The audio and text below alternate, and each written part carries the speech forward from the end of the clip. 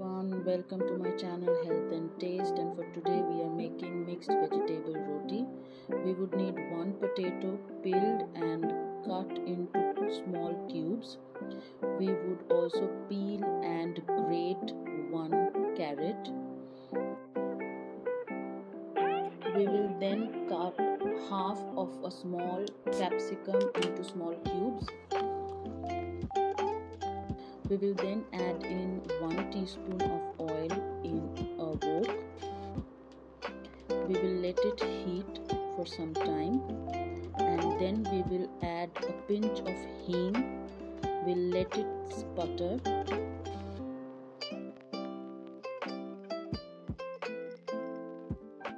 And then we'll add in half teaspoon of cumin and let it cook with the hing.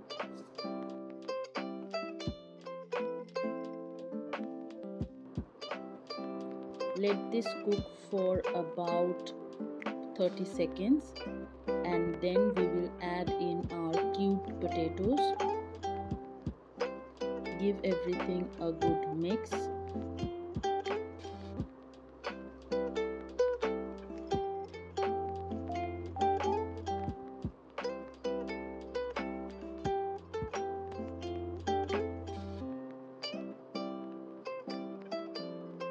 We will then add in salt as per taste, and again give everything a good mix and let the potatoes cook for about 2 to 3 minutes.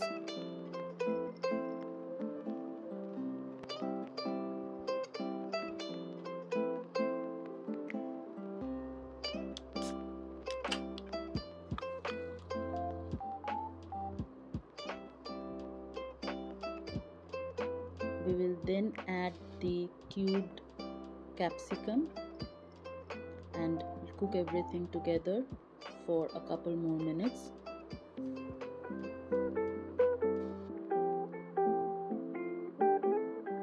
Give everything a good stir.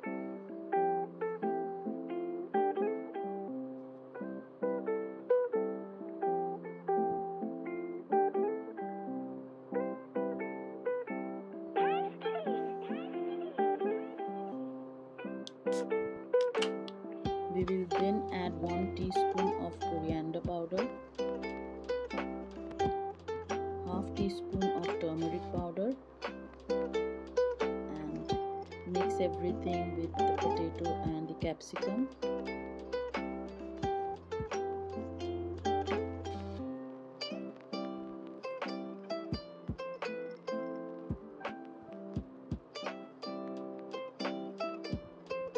We will then add in the grated carrot.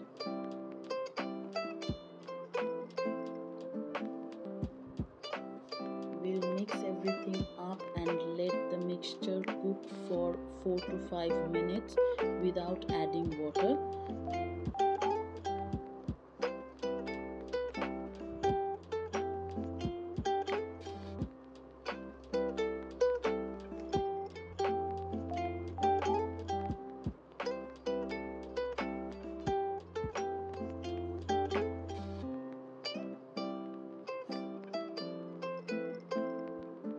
We'll then add in very little water to bring the mixture together so that the spices and the vegetables are well mixed with each other, and cook until the mixture is dried up and well cooked.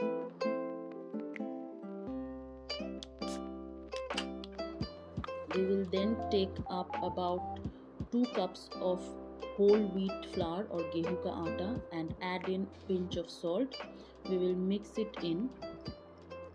Then we will add very little, almost about 1/4 teaspoon of oil. I have used olive oil into this, and will again mix everything up with the atta.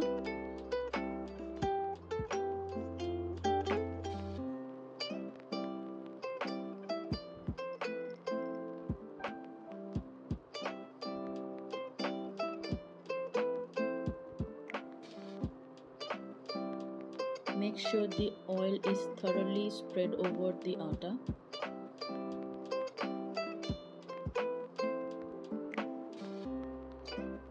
We will then add in the required amount warm water.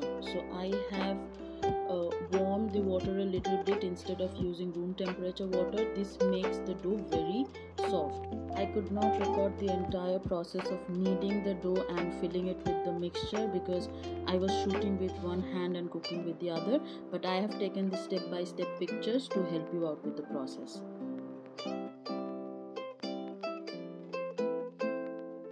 We will then dry roast it in a tawa.